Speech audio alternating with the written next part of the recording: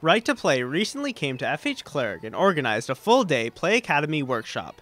Students were able to lead games and become junior leaders.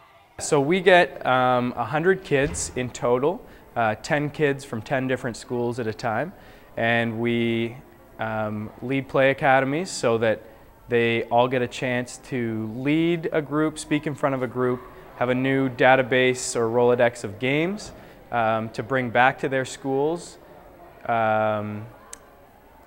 with the overall goal of leading a Right to Play day. So the Today We Play will happen in the spring.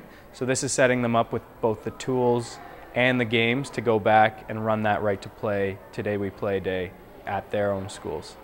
The kids learned a lot of different things today. The kids learned a specific number of games that they will take back to their schools and play. So the specific rules and gameplays and boundaries and equipment and everything that they need to play those games, along with the leadership skills to be able to go back and lead those games competently and confidently to their peers.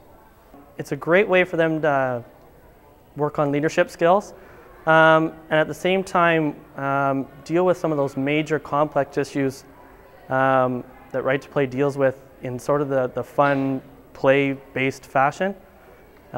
Learning about those complex issues through games just makes them so much more accessible for kids of all ages.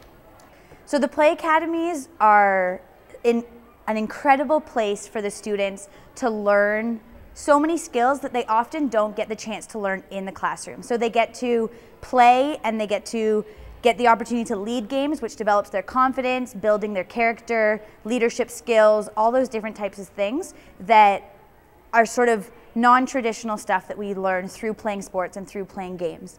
So the students are able to come here, spend the day trying, making mistakes, and figuring out what works in these types of situations, which is, like I keep saying, such a different thing than happens a lot of the time. So it's a really great environment for them to learn in. So like I said before, this is the second part of a 3-part junior leadership initiative. So this is the Play Academy where we're training students to then go back to their schools and lead a play day for the rest of the students at their school. So the presentations happened in the fall where the whole school was invited to learn about Right to Play. Now 10 students have been chosen to come and learn how to become junior leaders and learn how to teach the games. So the third part is they'll go back to their school in the spring on June 11th across the country. It's called Today We Play. And all the schools, all the junior leaders that were at the workshops are going to be able to run a play day for the rest of their school to teach the rest of the school all the super cool games that they learned here today. I love the program. You know, it's just standing, watching, being able to see all the different ideas that they come up with, and the main thing, the fact that they're learning on their own and learning with people that are new.